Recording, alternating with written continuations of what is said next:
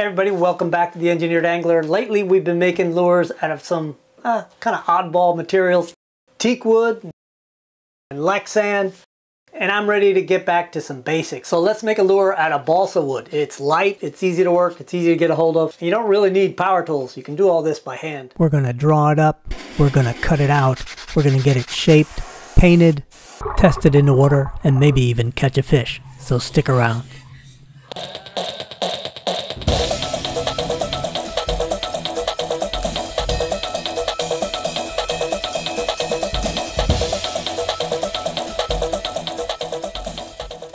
So since we're using a classic lure making material, let's go ahead and make a classic lure. Let's make a 4-inch cranking minnow.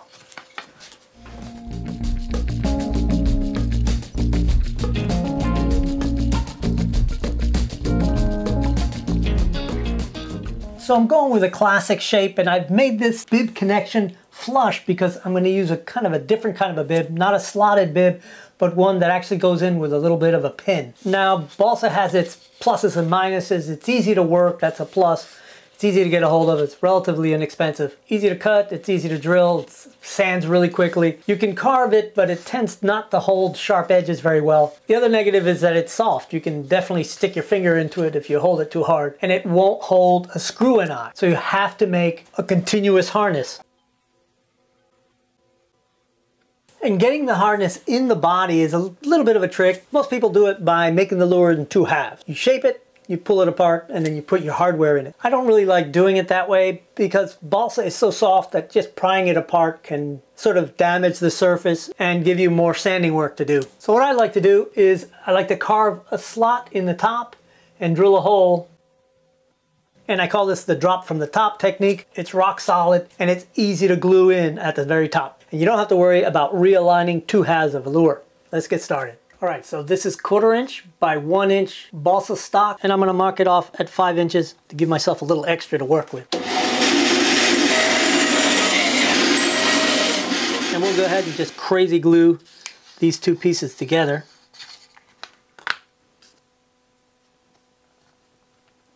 And I'll give it a light clamping with these little mini clamps. We'll give it a few minutes to set. I'm going to put some blue masking tape on it just to make it easier to draw the lure on the masking tape so I can cut it out. All right, I'm going to set this little square to 45 degrees and we'll tighten it down. And I want to draw a 45-degree line for that front face. And I'll do the same for the tail. And I'm going to use this draftman's curve to lay in the shape of the lure. It's a basic lure shape, so I could probably have hand sketched it, but this will make it a little neater for you guys to see. And I want the belly to be just a little bit rounded downward. There you go. That looks pretty classic. And I'm going to use this little diving bib with a little pin in it, and I want that to be inserted right at the base of that angle and perpendicular to the angle. So I'm going to draw a little working line so I can use that when I drill later.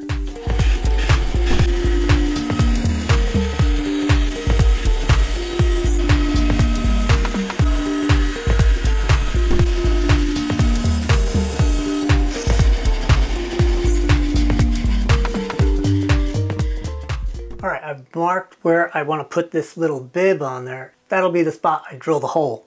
But I've got to find the right bit. And it looks like it fits pretty snug in that hole, so we'll be using a 3/16 bit. And it's good to do it before you shape the rest of it so that you have nice flat sides to hold on to it. And I'll clamp it in the vise so this face right here is parallel with the top of the vise. This way I know I can just drill straight down and I'll get my angle right.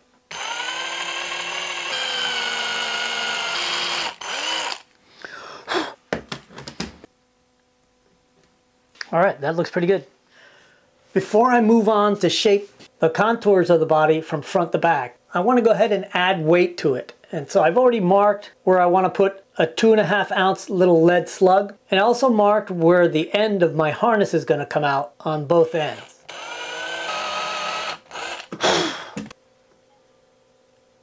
And we'll fill the hole with some UV resin.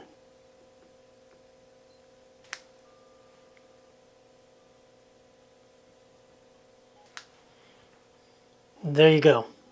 It'll need a little sanding later, but it's nicely filled. All right, let's go ahead and cut the slot. I'm gonna cut it with a Dremel tool, but you can cut it real easy with a hacksaw blade. Takes no time at all. We're gonna go down about 1/8 of an inch.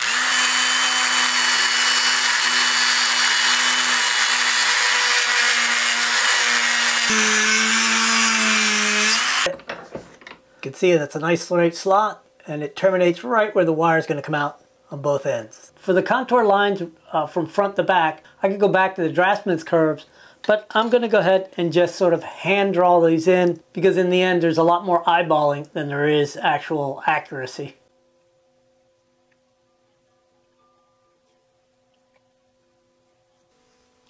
And that should about do it. Alright, so to shape this thing and get that contour from front to back, I'm going to use a block of sandpaper. I don't really want to take this to the sander because I think it's just going to be a little too aggressive. So let me show you one more little trick. So I poked a little hole right where I had drawn the eye on that blue tape. And to transfer a spot in the same place on the other side, what I like to do is I'll poke a piece of wire into the hole. This way I can sight both on top and in front. And I can use a pen, align it with the pin both front and back, and make a mark. And I can be pretty sure that I've got the eyes aligned. And you can see this goes pretty fast.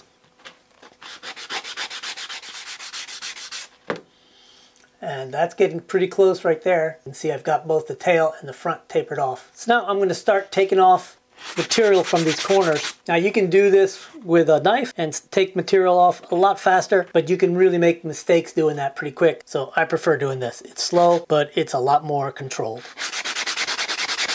Now, once I start getting pretty close like this, I'll use a shaped sanding block. I'll show you what I mean. This is just a little sanding block with a 1/2 inch groove in it and sandpaper glued inside of it. And with this, I can really contour this a lot more accurately than just with a flat sander. All right, I'm gonna keep going and I'll get back to you when I've got this thing a lot closer.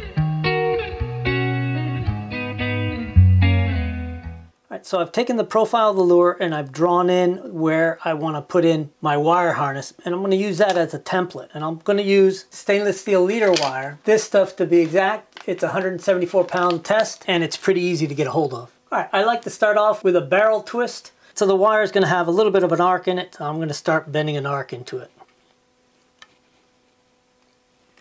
And that's lining up pretty good. Now I need to mark. And using some jeweler's pliers, I'll make all these bends.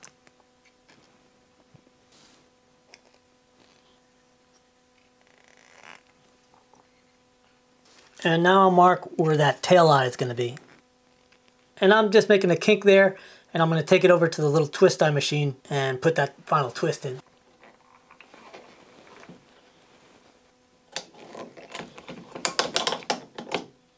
Alright, it looks like that wire is perfect. So I'm going to go ahead and make sure that I've got a good spot to drill my hole here, right where this thing comes out. Alright, that should have it. Alright, so there it is. Now I just need to fill this slot with UV resin and fill the hole, and we'll be ready to give it a first coat of UV resin just to seal the wood.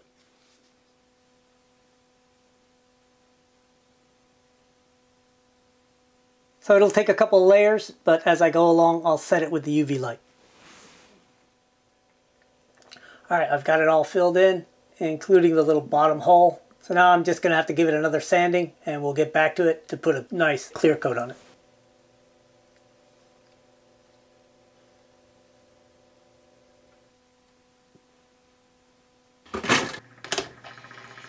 Kick on the lights, close the dust cover. And then once it's set, I can sand it down a little bit and we can start painting. Let's go ahead and make a little bit of a foil highlight. Something to put in there to kind of decorate it a little bit. And what I'm going to do is just get double the length of the lure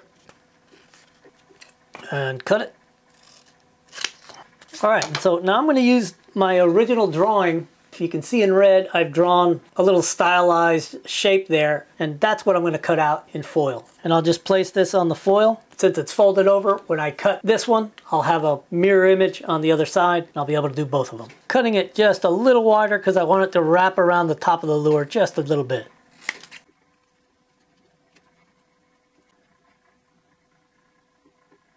All right, there you go. We've got one for each side. Now I'm going to take this little knurled wheel and put some scales on this.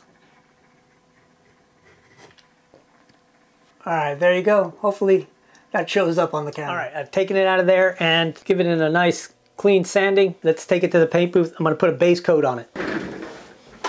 So my plan is to put a base coat of white and then I'll apply the foil. I'm going to do a little bit of detail painting on the foil and then we'll put another clear coat on it. And if you haven't seen the video where I make these little modifications for this lure holder, I'll put the link right above me.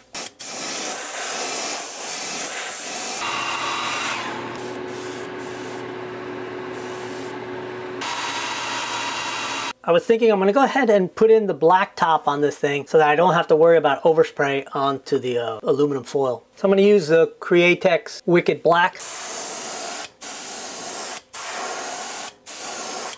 All right, that went down nice. All right, so we've got this thing with its initial colors. Now let's see how we can place the foil.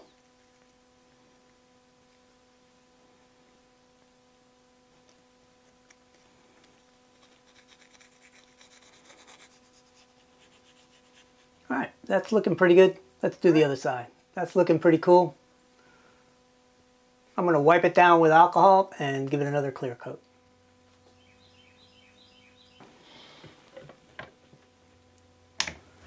All right, came out pretty nice. Now I'm going to give it a very light sanding and we're going to get painting.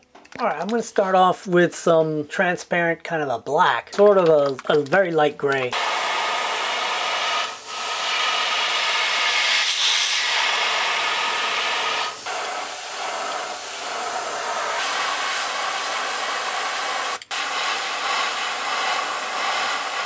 Now I'm going to use this really small cloth to put in some tiny little scales, and I want to have those just below the silver. All right, so I'm going to use some of this golden iridescent silver.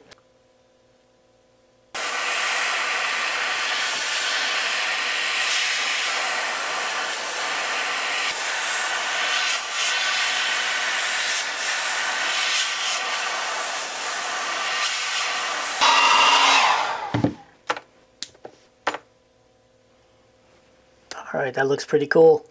All right, I changed the grip on this thing. Now I'm going to put some red right on the mouth part and down the chin just a little bit. And I'm going to use this pearl red from Wicked Colors.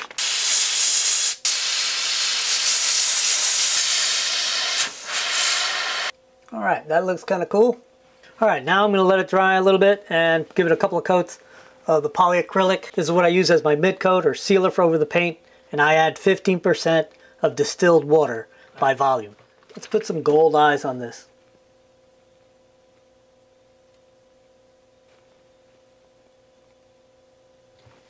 All right, I think that looks pretty cool. All right, the polyacrylic has dried. I'm going to glue in the bib. And that's what it looks like. You can see it's got a little peg. And I'm going to apply a little bit of UV resin to the peg. And even though this thing's going to be buried up in the face of the lure, the light will travel through the clear plastic and set up the glue inside. And I'll just sight down the lure and make sure it's nice and square. Well, that looks good to me. I'm going to go ahead and hit it with a light.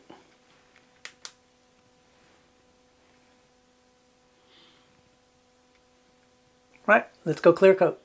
I'm going to start off with a really fine brush so I can work around the bib.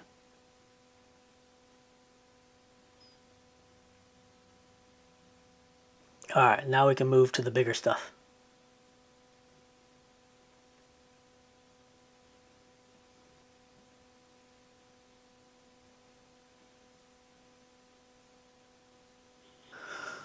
Alright, that's looking pretty good. I'm going to go ahead and throw it in the chamber, give it about a 45-minute set time, and we'll get it out on the water and see what it looks like underwater. Alright, here it is.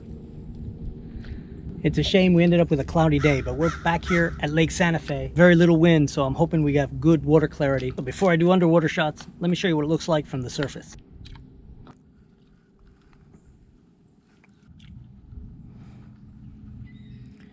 It's got a really nice big action. Let's cast it. Yeah, it's coming back nice and straight. Yep, I'm kind of surprised. I really didn't have to do any tuning. It's looking pretty good. All right, that looks like it has a really nice action. Let's go ahead and get some underwater shots.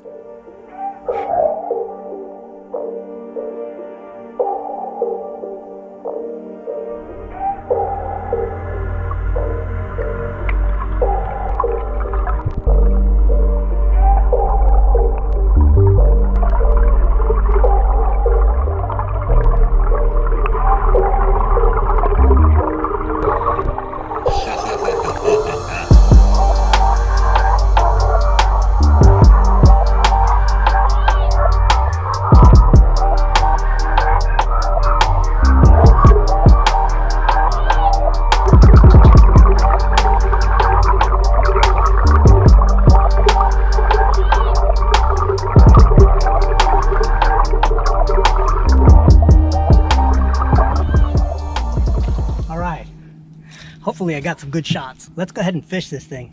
It's overcast, a little late in the day, but maybe we'll get lucky.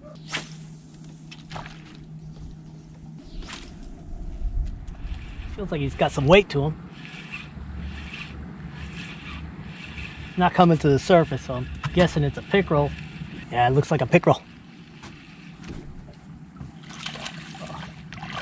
Oh, he came off. We'll keep trying. What it is, something small.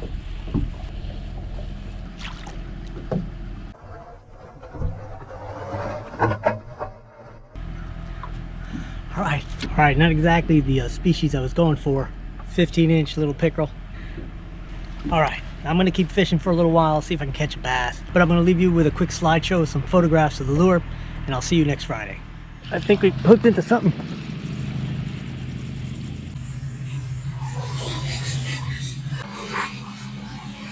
All right, we were looking for a bass. We got one. Not exactly a trophy, but there it is. Had to come all the way back to my lake to catch a bass, almost the same size as the lure.